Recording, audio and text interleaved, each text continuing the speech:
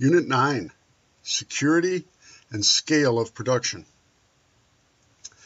First, we'll talk a little about security in this unit.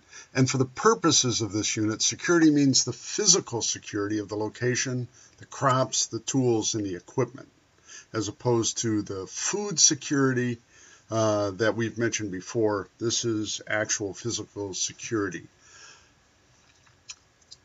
Urban locations have many advantages over rural locations when it comes to agriculture.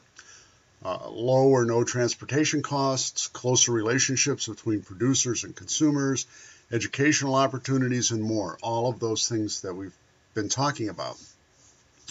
However, one area where urban locations may not have an advantage is in security. Urban locations are often very exposed, and crops and equipment are in view from the streets and sidewalks and neighboring properties. In urban locations, the greater concentration of people just naturally means that in that group of people, there's probably someone more likely inclined to cause problems. So what are the types of security that we can employ? There's categories of security, starting with deterrence. And as the name implies, these things deter vandals or thieves. And some examples are warning signs, no trespassing signs, lighting, which makes vandals and thieves visible, and guard dogs, that sort of thing. You can limit physical access. Typically that involves fences and locks, gates, that sort of thing. Or you can have a physical response, which generally starts with an alarm system that triggers a response from security people or law enforcement personnel. So we'll talk about what are some of the issues with each of these types of security and how we might be able to utilize security to make our sites safer. So warning and no trespassing signs, for instance, are only effective against people who probably wouldn't cause problems anyway.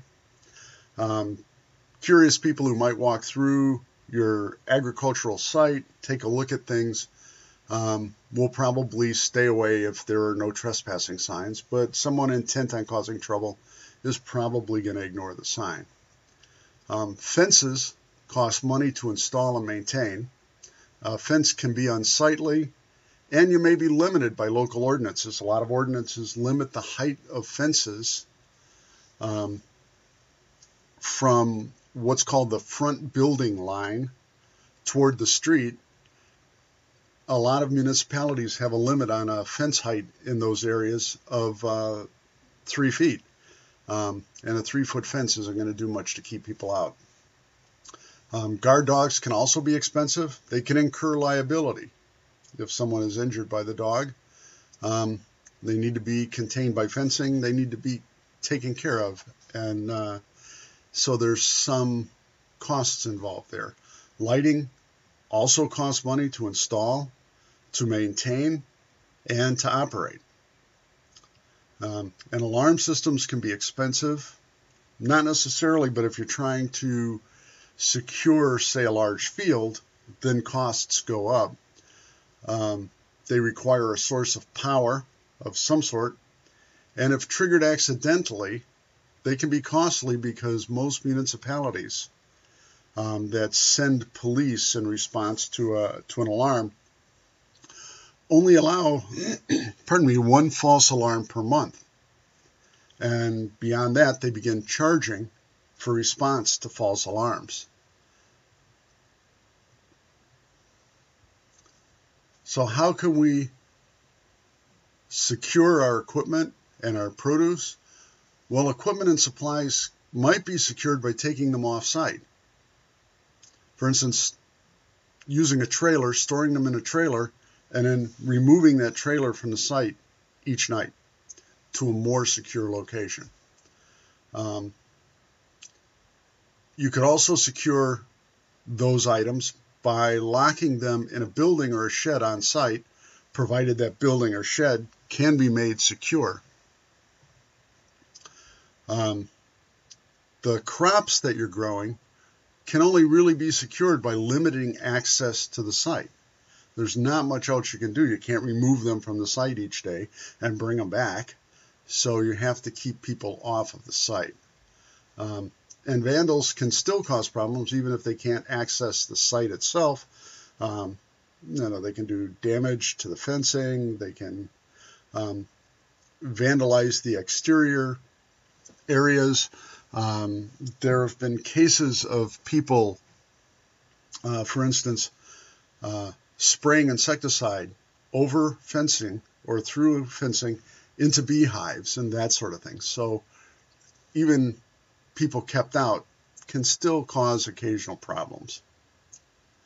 So in summary, some type of security, even very basic security, is probably required for most urban farming sites, with the possible exception of rooftop farms where access would have to be through the building and existing security.